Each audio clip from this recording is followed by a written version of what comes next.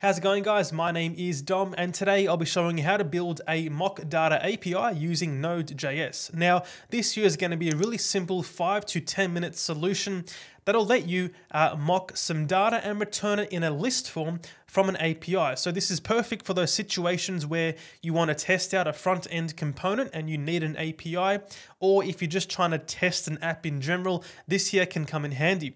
So we can see here I've defined an endpoint called employees, which returns a list of employee objects, all with random data. Now, you are also able to provide a query param to say, for example, a count of 5 to return 5 items, or of course, whatever you like. Let's begin by creating a new Node.js project. So npm init-y. We're going to need 2 dependencies for this project, express and something called chance. Chance lets you generate random data, and it's a really nice and clean library. Let's say npm I express and then chance, just like this. And now that these 2 are complete, we can create a new index.js file and get express working. So we'll say here const express equal to require, and of course require express. You can use import export syntax if you're comfortable, but I'll stick to CommonJS just for simplicity in this tutorial. Now down here, we're going to of course create our app with express just like this as per usual. And then down here, let's define our first route. So we'll say here app.get.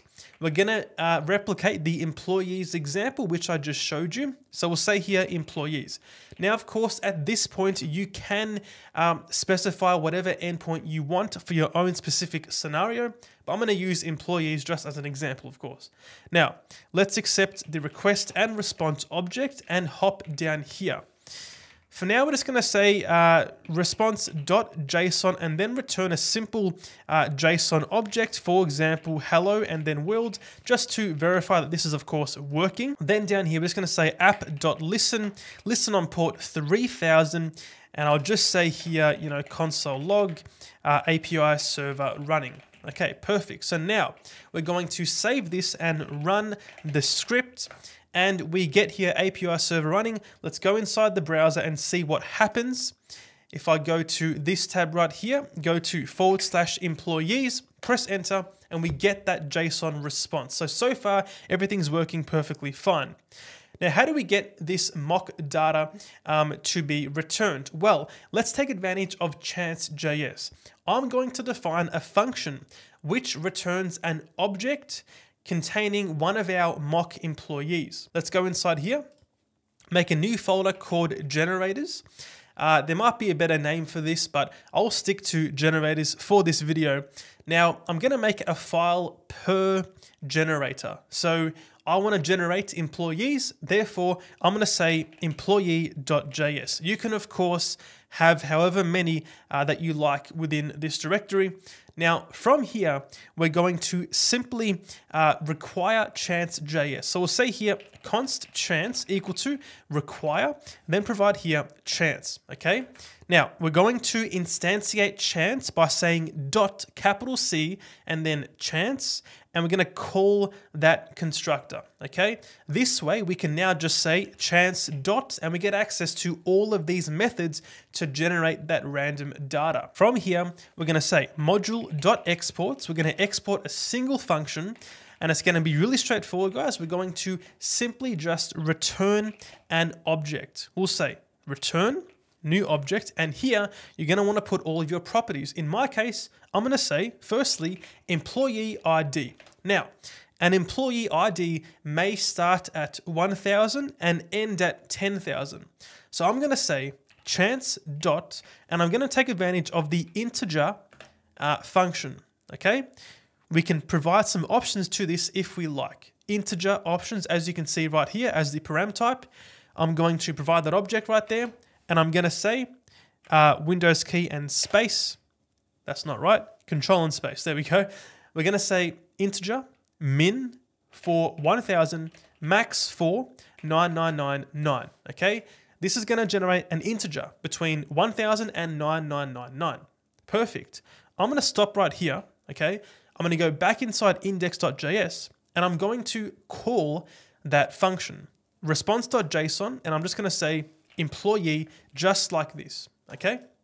I'll save this, go back in the browser, and we get, on a refresh, employee ID 2147.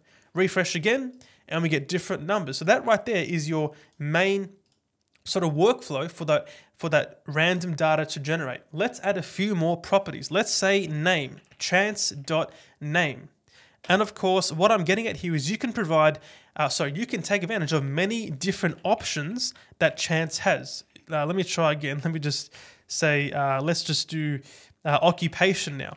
Chance dot, again, you have all these different methods which you can use to generate your random data. There are many options here to choose from, and a lot of these also provide options such as this object here to further fine-tune what you actually want. Okay, now going back to the name, I'm just going to say nationality here and stick to English for this video. Now, for occupation, we're going to say chance.profession. Okay, and here we're going to include a rank. So rank just means include, you know, junior, senior, and so on in the job title. Okay, now for the salary, we're just going to say chance.dollar. All right, get a dollar value with a minimum of, let's just say 20,000 and a maximum of, let's say 100,000. I'll save this, go back in the browser, refresh, and we get that extra data, of course, being generated right there.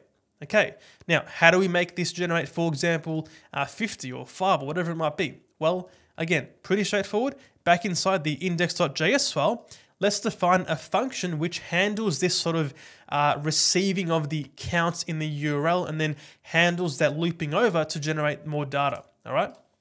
So we'll say here, const mock data equal to a new arrow function.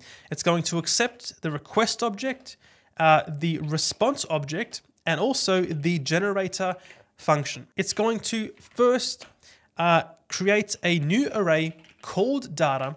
This is where all of the data will be pushed to as we loop over, to the maximum number, all right? From here, we're gonna say for let I equal to 0, I less than, and here we're just gonna say 30 for now, we'll come back to it, but let's generate 30 items, so I less than 30, I plus plus, and we'll say here data.push, let's add to the array and call that generator just like I've done right down here, because we're going to be passing it in, all right? So it's going to call the generator function, and also worth mentioning that the reason why I've made this mock data function is because we want to use this thing for all of the generators and not just the employee one, okay? And that's why it gets passed in. Now we're just going to say here, response.json as we did prior, and respond with that data, that array of items, all right? From here, we are now going to call mock data, okay, right here, call mock data, pass in request, pass in response, and lastly, a reference to the generator function employee. Okay, I'll save this, go back in the browser, refresh, and we get 30 of those generated employees, okay? Now, last thing to do in VS Code is going to be to accept the count query parameter to control how many items get returned. For this, up here, we'll say const count equal to, we're going to check the query string first. We'll say request.query.count. If this doesn't exist, if there's no counts provided in the URL, then default to, let's say 25. Then we're going to use count right here, save this back in the browser, and we are now done. Refresh, I can now say, for example, a count of 2 to only get 2 employees back. And of course, there we go. It's working perfectly fine. So that is how to build your own mock data generator API using Node.js and Express. If this video helped you out, make sure to drop a like and subscribe to the channel, and I'll see you guys in the next video.